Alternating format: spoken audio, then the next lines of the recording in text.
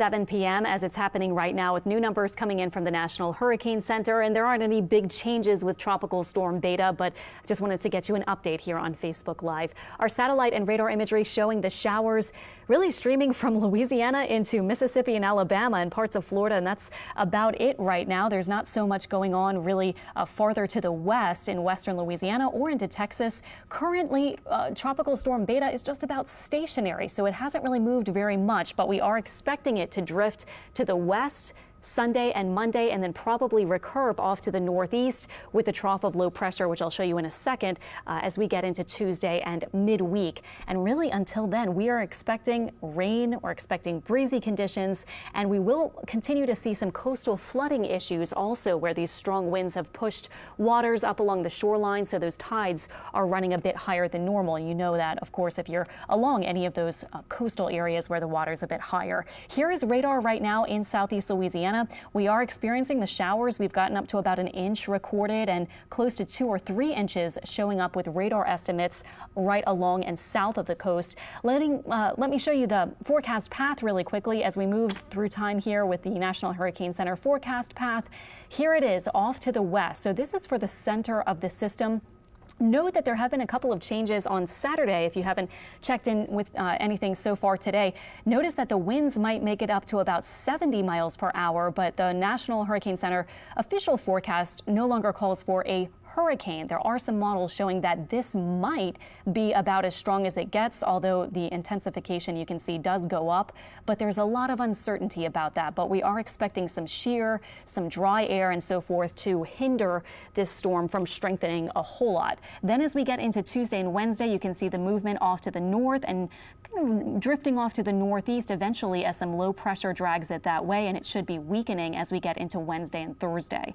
However, as for impacts in South Louisiana, we're going to continue seeing kind of what we've seen so far with today's breeze and wind and the coastal flooding and the rain. So that really won't be changing all that much. Here's something that we're seeing though, and as I mentioned, the forecast is not for it to strengthen too much more. All of this is dry air. You can see the reds and oranges correspond to dry air farther up in the atmosphere, in the mid-levels of the atmosphere. And this loop goes back 6 hours, so you can see that that has really kind of been here along the western edge and hindering it from becoming very organized looking. There is some convection and some thunderstorms forming toward the center, but we're not seeing that really wrap around and allow it to intensify at this point.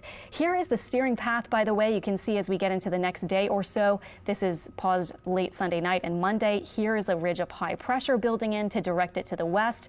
Fast forward into the middle of the week, after it kind of hangs here somewhere along the southeast Texas coast, maybe between Corpus Christi perhaps and Houston, something like that. It may then respond to this trough of low pressure, which would begin to direct it out to the northeast, possibly staying well to the northwest and north of southeast Louisiana. That's a lot of directions there, isn't it? Basically, the center looks like it's going to stay probably outside of the New Orleans area, but we're still expecting all of these impacts, including rain, not just a day or two, but probably continuing through at least the middle of the week, maybe 2 to 7 inches. The higher amounts would be along the coast. The lesser amounts would be farther to the north. Coastal flooding issues continuing with maybe 1 to 3 feet above normal tides, and gray, breezy, mild conditions. Our high today was 75 in New Orleans at the end of September. It could easily be 95 if we were under a different pattern. But we do have the rain you can see coming in at about an inch plus from Galliano to Buras, near 3/4 of an inch at the New Orleans airport, a little over ½ inch for Slidell and for Gulfport. And here are forecast rain totals for the next few days through Tuesday. You can see we might pick up a couple more inches at least around the metro area, and a little bit less than that perhaps north of the lake, but higher totals. You can see these yellows here right along the coast, and a lot of this of course would be marshes and so forth farther south and south of a lot of the populated areas, but there could be some pretty significant rain totals perhaps as we get into the next day or so. Here's your coastal flood advisory, and there's also a wind advisory, by the way, for much of the South Shore for winds up to about 20 to 25 or so miles per hour, gusts a little bit higher, so just keep that in mind. Here are those winds, by the way, and you can see they're certainly coming in about 20 to 25 miles per hour. or even a bit higher than that over near Port Fourchon. So just to get you a quick look at what to expect, and there is uncertainty with this forecast, but it is looking like what we're going to see really here is the continued showers. And today, as you know, in New Orleans, it was rainy, it was wet, it looked gray and kind of almost wintry outside, I thought, the look at least. But we really continued with pretty light rain. So hopefully that will be the case for many of our inland spots, but there will be the threat of a few heavier downpours, perhaps especially Sunday. So that's something we'll watch for tomorrow. Here's the center of the system with the Euro model here getting close, or excuse me, the GFS getting close to the South Texas coast, wrapping off to the north, weakening a lot. But note the thing that, is really sticking out for you if you're watching New Orleans is that the rain continues. So even though it's not coming straight at us or anything like that at this point, it doesn't look like that, but it does look like we'll continue with the rain. So that was the GFS model. I'm showing you a couple of other things. I wanted to show you the potential for excessive rain. For example, tomorrow, there are pretty low chances for flooding rain. So these are the marginal to slight. That would be first level to second level. So a higher chance in the yellow here along the coast. But we're really not including most of our inland areas in that. So for a lot of spots, it would be just kind of a continuous sprinkle or maybe some on and off kind of showers, something like that. And then looking at the next day, by the way, this is for Sunday. And then if you're curious, this is for Monday.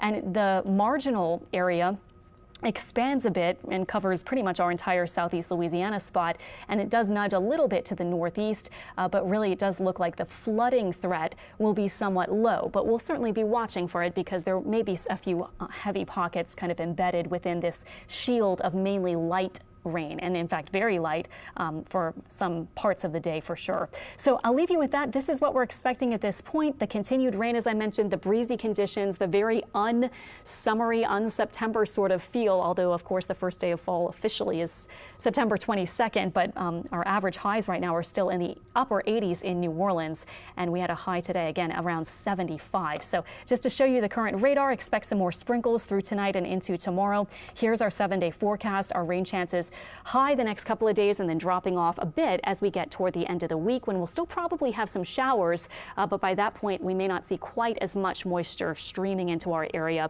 as what we'll get in the next couple of days perhaps. So that'll do it for now. Thanks for joining me, guys. I'll be back on Eyewitness News at 10 o'clock and we'll get you the update with that and a new path from the National Hurricane Center then.